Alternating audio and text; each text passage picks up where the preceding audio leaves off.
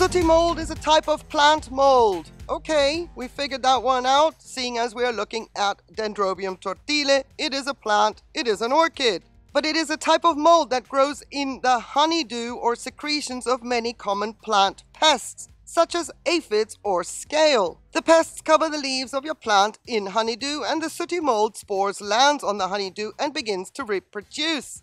Thank you so much for clicking on this video. I appreciate that you're here. I hope I can help you solve the problem. If you see what I see on my orchid, orchids, in plural, things have been happening.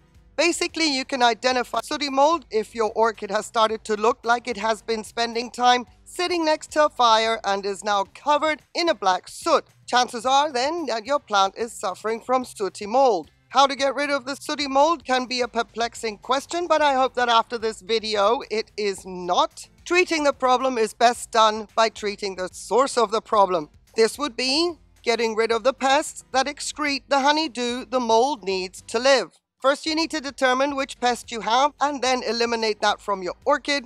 Once the pest problem has been solved, the sooty mold growth can easily be washed off the leaves and the structures. Know that sooty mold is not going to be lethal to your orchids, but the pests that bring the honeydew, they will probably take out your orchid if not dealt with in a timely manner. Now, my Dendrobium tortile here had scale this year, and the scale was treated. The orchid as such is scale free because I use insecticidal soap, wipe the leaves down, etc. But clearly there has been some residue of honeydew where the sooty mold could find its way in and take hold. You will also find sooty mold not just on leaves. You can see it starting to happen on sheaths. I have some Unsightly africanas that the old canes, the sheaths, are showing signs of sooty mold. Peeling away the sheaths also takes care of that problem if you're so inclined. Now, to get rid of the sooty mold source, seeing as my orchid is free of any of the scale, and to my understanding I thought free of the honeydew as well, is a little problem with growing outside as the spores of sooty mold are all around me and I have a concentration of it in the hedge. I cannot get rid of that part of the plant. Even though I keep pruning it, keeping that area nicely ventilated, it'll always come back, especially when the temperatures are mild and the humidity is super high, something I have had in the past 2 weeks.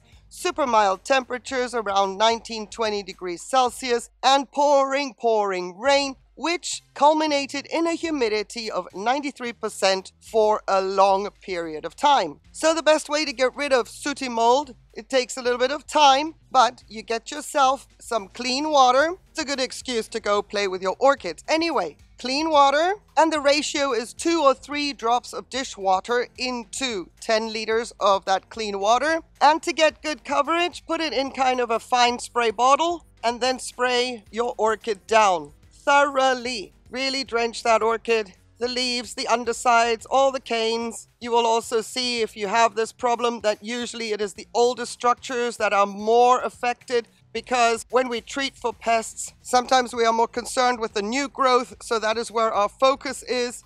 And then the new growth is protected. The honeydew has dripped down onto older structures. So everything gets a nice drenching of the solution of 2 or 3 drops of dish soap in water, 10 liters in my case. I will put the conversions up on the screen for you when it comes to gallons. So it's quite a big batch, but that'll take care of it. And then you just let it sit and let it activate for a couple of minutes. Keep spraying. And when I say a couple of minutes, I mean 5-10 minutes, not 2. Give it some time. Do that along all the structures. Nice and wet. And then with the same solution in a tub with a clean rag, wipe the structures down and rid it of the sooty mold remnants. And this is the pedantic part. This is where it's like, just clean your orchid off of this stuff, and that should take care of it. If you have a massive outbreak, of course, it's going to take much longer, but it's well worth it. Leaving it on just makes everything very unsightly. It won't take your plant down, but photosynthesis is affected, clearly.